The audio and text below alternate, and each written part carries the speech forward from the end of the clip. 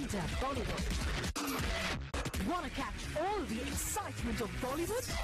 Just log on to zoomtv.in.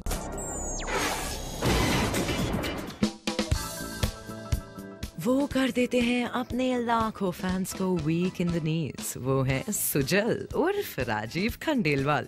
Rajiv won millions of hearts after his romantic and intense portrayal as Sujal in the TV show कहीं तो होगा. आज वो हैं a very popular actor, पर ये उनका सपना नहीं था. उनकी शुरुआत हुई as a writer and director of documentary film scripts. फिर उन्हें सिलेक्ट किया गया to model for a few commercials और इसी से मिला उन्हें टीवी में काम करने का मौका. इंडियन टेलीविजन पर राज करने के बाद आई बारी उनके बॉलीवुड डेब्यू की. अपनी डेब्यू फिल्म आमिर के लिए उन्हें सराहा गया, पर ये ज्यादा लोग नहीं जानते कि the 34-year-old is a prolific writer and maintains a blog too, just for his loving fans. 2009 में राजीव दिखे not in a film but on TV as the host of the controversial game show सच का सामना.